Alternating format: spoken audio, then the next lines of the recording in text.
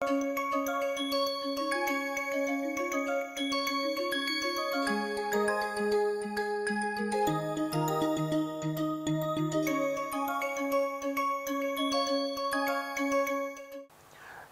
welcome to the lecture number 21 of the course Quantum Mechanics and Molecular Spectroscopy. We will have a quick recap of the previous lecture and proceed with the present lecture. In the last lecture, I was talking about rates of emission and absorption and their coefficients. Okay. So, when you have state 1 and 2, okay, there is an absorption and absorption happens in the presence of a H nu, and there are two kinds of emission. Okay. One that happens in the presence of H nu is called stimulated emission,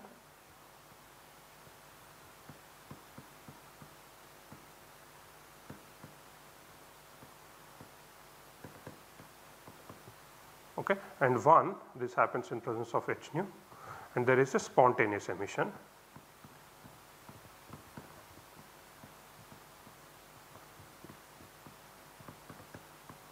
Which happens in the absence of H nu. Okay. Now we have the coefficients or rate constants, and this is called B, this is also called B, and this is A. And using our transient moment integral or transient dipole moment, we figured out the relationship between AB and also A and the transient moment integral. So the final equations that we came in the last lecture was B equals to pi by 6 epsilon naught h bar square transition moment integral F mu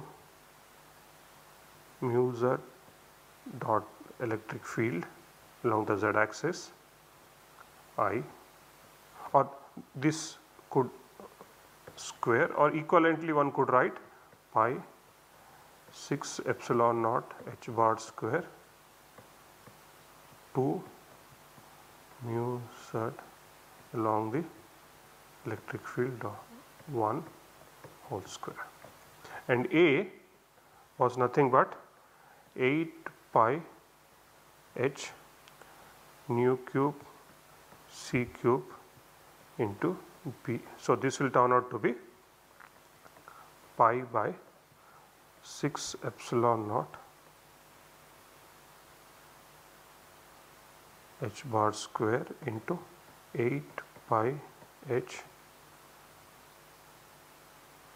nu cube by c cube into 2 mu z along some electric vector 1 whole square. Now this is nothing but 2 pi mu cube divided by 3 epsilon naught h bar c cube modulus of 2 mu z electric field vector 1 whole square. So this is A. Now we also said that both A and B are proportional to this transient dipole.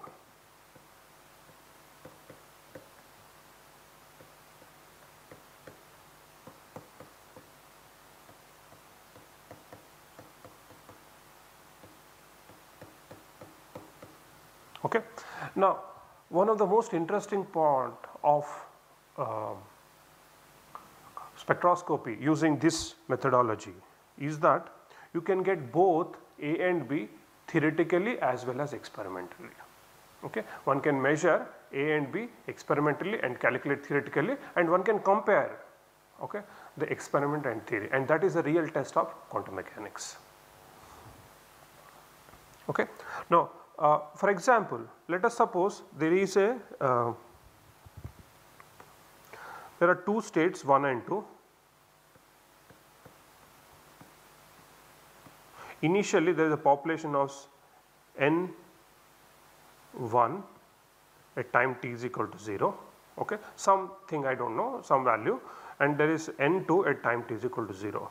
But if you start with a separation of very large separation of 1 and 2, then you can see that N2 0 will be equal to 0, and let us call this as 100%, okay, and 0%, something like that, okay. And then what you do is you shine light. At some point of time you shine light h nu corresponding to delta E, that is equal to E1, E2 minus E1.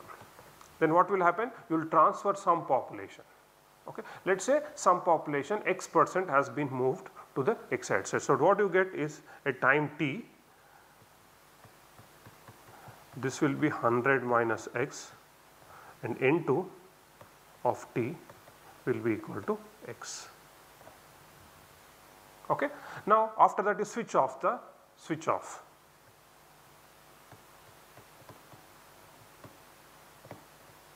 light. Now of course the molecules will not be able to stay there in N2 for all the while, because thermodynamically N1 is the most stable state. So the molecules must return to N1 state. So the kinetics of that will be minus dN2 by dt, okay, is going to be proportional to N2, and this is happening in the absence of any light. So the proportionality constant must be equal to the A coefficient. So that is A. Okay. So I can rewrite this equation, okay, and it turns out that N2 of t, it is a simple first order differential equation which you can solve, and you get that N2 of t is equal to 0 is equal to N2 at, okay. Now I am going to use N2 at t prime, okay, exponential minus A times t. Now what is N2 at t prime? N2 at t prime is actually equal to x, that is when the light interaction is complete.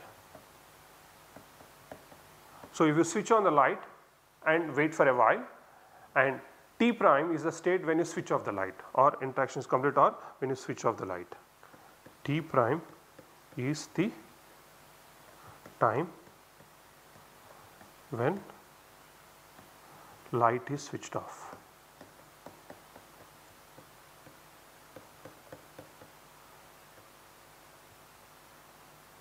Okay. So what you will get is this equation.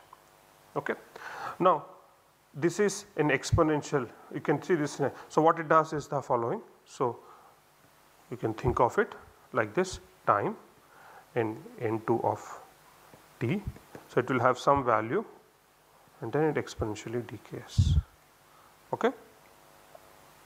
Now that is, this value will be nothing but N2 of t prime. Okay. It starts at t prime because that is when, and it goes to infinity, and this is asymptotically going to 0. Okay. Now if you have that, this is a first order equation, so your rate constant will be A. So A is the rate constant.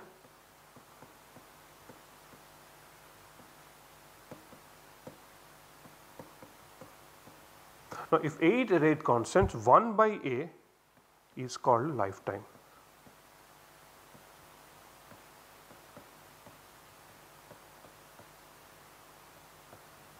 Okay, we will just come to that. So let us just look at the first order kinetics. Okay. So if you have a population that decays exponentially, okay. So this is, let us say this is N2 of t versus t, and this is N2 of t prime, and I am starting time at t prime. Okay. Now if it is exponentially decay, I told you that the rate constant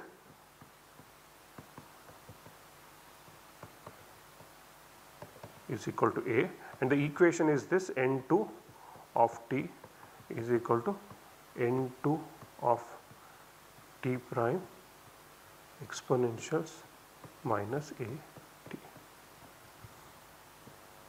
Now let us assume one thing. So when T equals to A,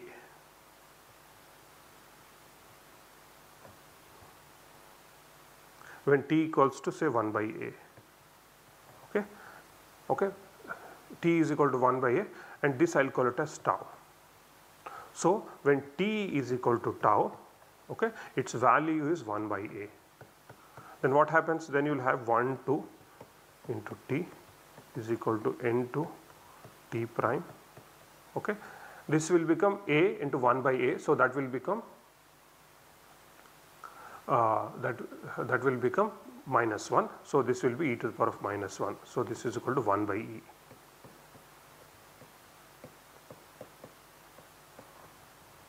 Okay. So this is called lifetime. Lifetime is when lifetime is a time, tau is called lifetime,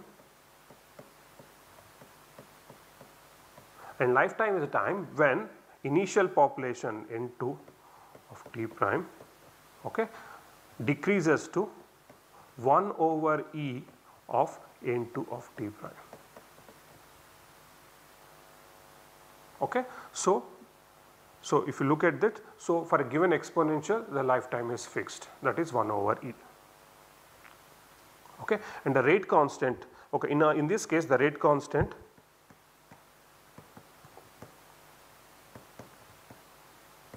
is equal to A, therefore lifetime will be equal to 1 over A. Okay. So it is also called radiative lifetime, tau equals to, so tau now equals to 1 by A. This is equal to, now what is A equal to? A was equal to some constants multiplied by the transition moment integral or transition dipole square. Okay. So some constants, okay, multiplied by 1 over 2 mu z 1 whole square. So one can think of the radiative lifetime tau is proportional to, because these are all constants, 1 over 2 mu z 1 square. Okay. So what is that? So lifetime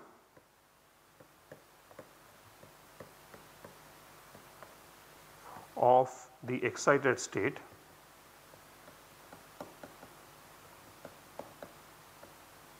in this case, that is 2, is inversely proportional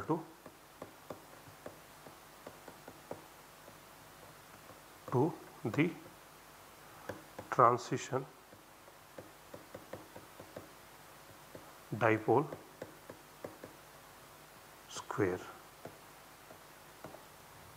Okay. So what does it really mean? It means that if you measure the lifetime tau, that is inversely proportional to 1 over 2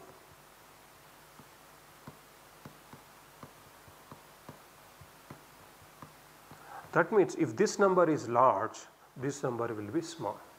So lifetime is inversely proportional to transition dipole moment. So if there is a transition, strong transitions,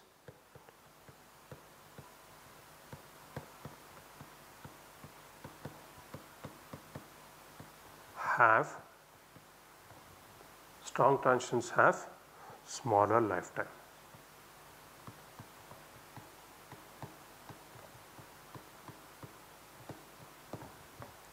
Okay. So something absorbs very strongly, okay, will have a shorter lifetime. Okay. This is something that, now if you quickly remember in the chemistry there is something called potassium dichromate. It is very strongly absorbing, okay, because the extinction coefficient is much stronger. So if you excite potassium dichromate, it must decay much faster. That is what it means. Okay. Now this kind of tells you that once you, but by the way, the tau, this value can be independently measured.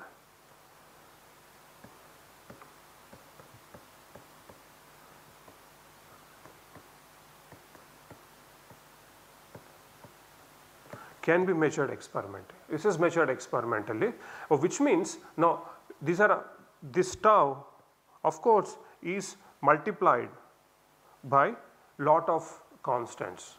Okay? But there is another factor that is also important, is that A has this nu cube. So tau is also proportional to 1 over nu cube. Okay? 1 over nu cube into 2 mu z epsilon 1 square.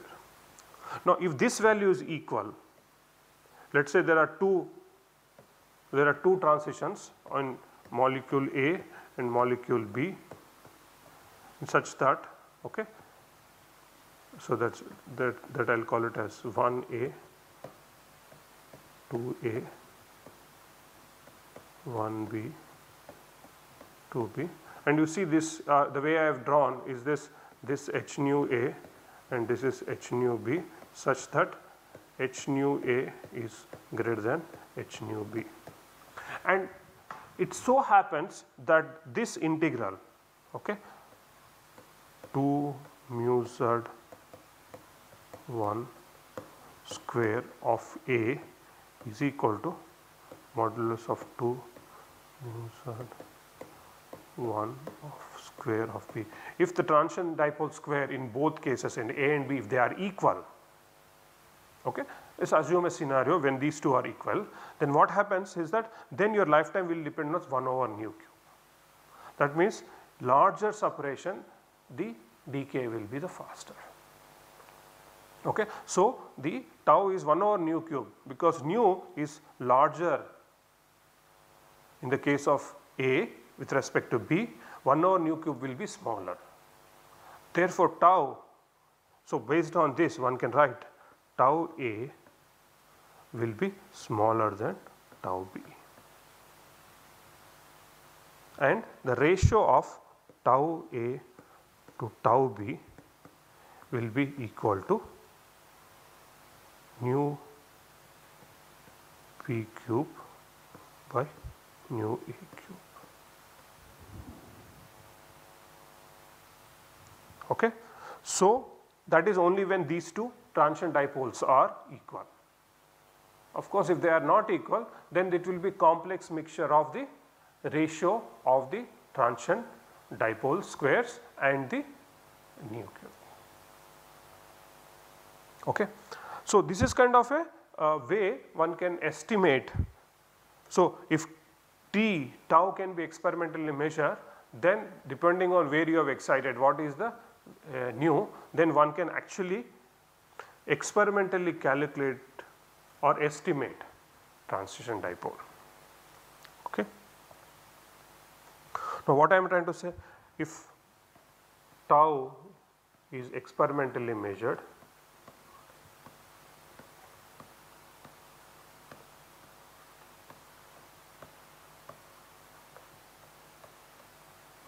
okay, if tau is experimentally measured, then from this one can estimate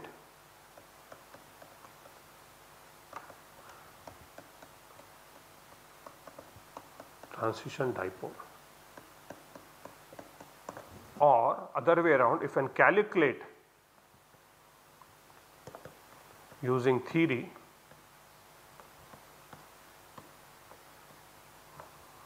transition dipole,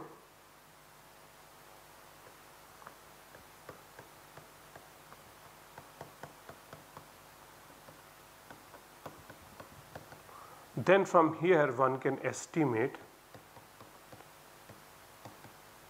tau, and then of course this tau is a lifetime. So one can go back and forth. Okay. If you can measure one, then you can estimate the other one, or if you can calculate the transition dipole, you can estimate the tau, and one can go back and forth and see whether you have done it in a very consistent manner. Okay. So both experimentally and theoretically, the transition dipole and the lifetimes can be measured or estimated. So that is the connection between the transition dipole and the lifetime, and this comes via the Einstein coefficient A. But once you know that Einstein coefficient A, you also know the Einstein coefficient B, because A and B are connected. So it just takes one experiment to estimate all the values. Okay. So if I can measure the lifetime, then if I can measure tau,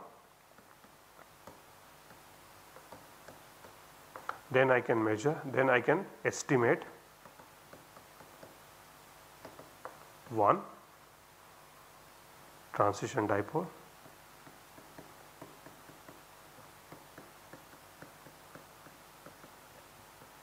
2 A coefficient,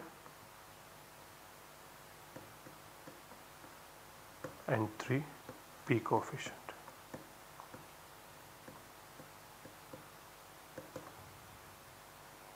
Okay.